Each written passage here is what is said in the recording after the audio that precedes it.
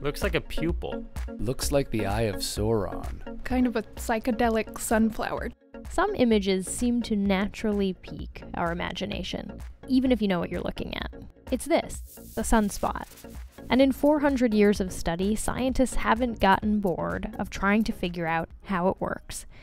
With the help of this Swedish Solar Telescope, Goran Scharmer and colleagues uncovered new details about how the penumbra, or the stringy part of sunspots, is formed. We are trying to understand all these dynamics that you see in the movie, what it really means. Just for review, the sun is made of hot gas that boils to the surface. Usually the boiling motions, they look like round cells. That's NASA's David Hathaway. When they were first observed, the granules, they thought they looked like rice grains on the surface of the sun. Of course, size is relative. The small ones on the sun are 1,000 miles across. And basically they're just hot gas coming up from inside the sun, spreading out at the surface, cooling, and then going down around the dark borders.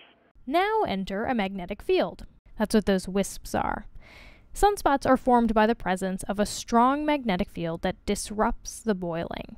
The magnetic field in the umbra is almost vertical and very strong enough that it chokes off the boiling motions from inside the sun, and that's what makes the sunspot dark and cool. Where that magnetic field flops over and becomes horizontal, you get the penumbra. People had theorized that the horizontal magnetic field impacted convection in the penumbra to make these elongated boiling channels.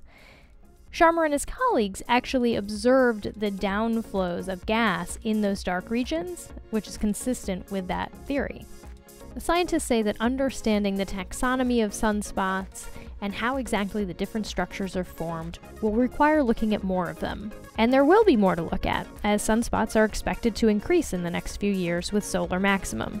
This may mean more solar storms, but for solar scientists, it's good news. Yeah, we like activity. That's what makes the sun so fascinating. If it weren't for the magnetic field and the sunspots it makes, it would be kind of a boring star.